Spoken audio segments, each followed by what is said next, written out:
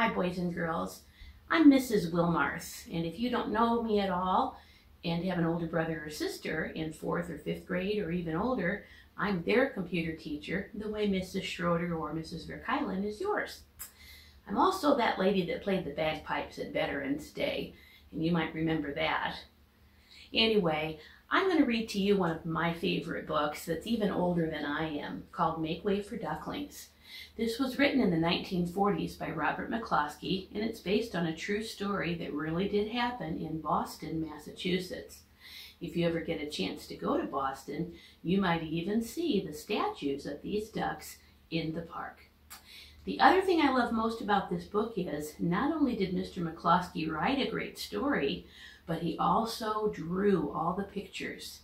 He illustrated his own book, and I love his illustrations. So here goes. Make Way for Ducklings by Robert McCloskey. Mr. and Mrs. Mallard were looking for a place to live. But every time Mr. Mallard saw what looked like a nice place, Mrs. Mallard said it was no good. There were sure to be foxes in the woods or turtles in the water, and she was not going to raise a family where there might be foxes or turtles. So they flew on and on. When they got to Boston, they felt too tired to fly any further. There was a nice pond in the public garden with a little island on it. The very place to spend the night, quacked Mr. Mallard. So down they flapped. Next morning, they fished for their breakfast in the mud at the bottom of the pond, but they didn't find much. Just as they were getting ready to start on their way, a strange, enormous bird came by. It was pushing a boat full of people, and there was a man sitting on its back. "Good morning," quacked Mr. Mallard, being polite. The big bird was too proud to answer, but the people on the boat threw peanuts into the water, so the Mallards followed them all around the pond and got another breakfast, better than the first. "I like this place," said Mrs. Mallard, as they climbed out on the bank and waddled along. "Why don't we build a nest and raise our ducklings right in this pond? There are no foxes and no turtles, and the people feed us peanuts. What could be better?" "Good," said Mr. Mallard, delighted at last that Mrs. Mallard had found a place that suited her. "But—" "Look out!" squawked Mrs. Mallard, all of a dither. "You'll get run over!" Oh, and when she got her breath, she added, "Oh, this is no place for babies, with all those horrid things rushing about. We'll have to look somewhere else." Oh, so they flew over Beacon Hill and round the State House, but there was no place there. They looked in Louisburg Square, but there was no water to swim in. Then they flew over the Charles River. "This is better," quacked Mr. Mallard. "That island looks like a nice quiet place, and it's only a little way from that public garden." "Yes," said Mrs. Mallard, remembering the peanuts. "That looks like just the right place to hatch ducklings." So they chose a nice cozy spot among the bushes near the water and settled down to build their nest. And only just in time, for now they were beginning to molt. All their old wing feathers started to drop out, and they would not be able to fly again until the new ones grew in.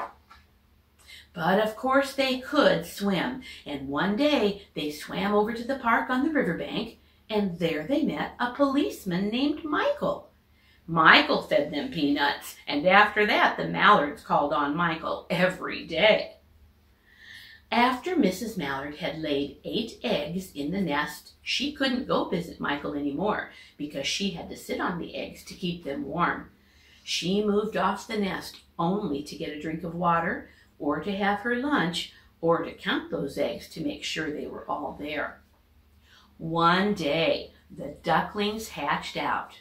First came Jack, then Cack, and then Lack, then Mac and Knack and Whack and Pack and Quack. Mr. and Mrs. Mallard were bursting with pride. It was a great responsibility taking care of so many ducklings, and it kept them very busy.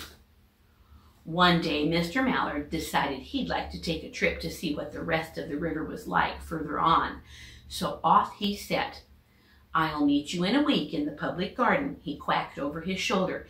"Take good care of the ducklings." "Oh, don't you worry," said Mrs. Mallard. "I know all about bringing up children." And she did. She taught them how to swim and dive. She taught them to walk in a line, to come when they were called, and to keep a safe distance from bikes and scooters and other things with wheels. When at last she felt perfectly satisfied with them, she said one morning, "Come along, children, follow me." Before you could wink an eyelash, Jack, Cack, Lack, Mack, Knack, Whack, Pack, and Quack fell into line just as they had been taught. Mrs. Mallard led the way into the water, and they swam behind her to the opposite bank. There they waded ashore and waddled along until they came to the highway. Mrs. Mallard stepped out to cross the road. Honk, honk, went the horns on the speeding cars. Whack, whack, whack, whack, whack, whack, went Mrs. Mallard as she tumbled back again. Whack, whack, whack, whack, whack, whack, whack, whack, went Jack, Cack, Lack, Mack, Knack, Whack, Pack, and Quack, just as loud as their little quackers could quack. The cars kept speeding by and honking, and Mrs. Mallard and the ducklings kept right on quack, quack, quacking. Oh, they made such a noise that Michael came running, waving his arms and blowing his whistle.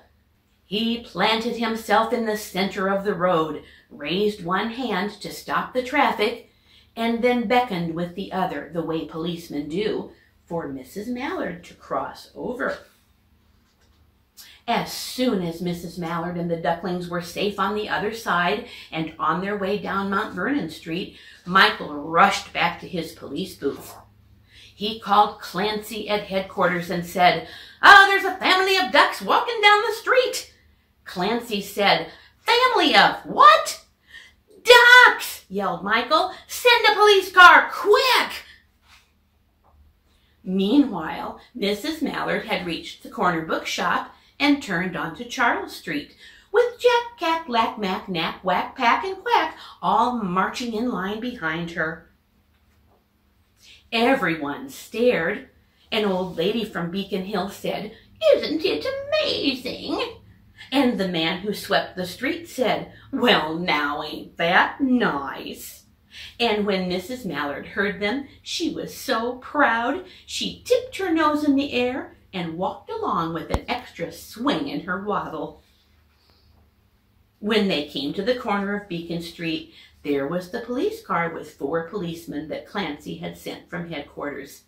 The policemen held back the traffic so Mrs. Mallard and the ducklings could march across the street right on into the public garden. Inside the gate, they all turned round to say thank you to the policeman. The policeman smiled and waved goodbye.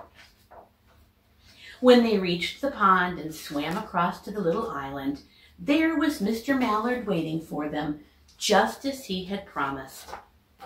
The ducklings liked the new island so much that they decided to live there. All day long, they follow the swan boats and eat peanuts.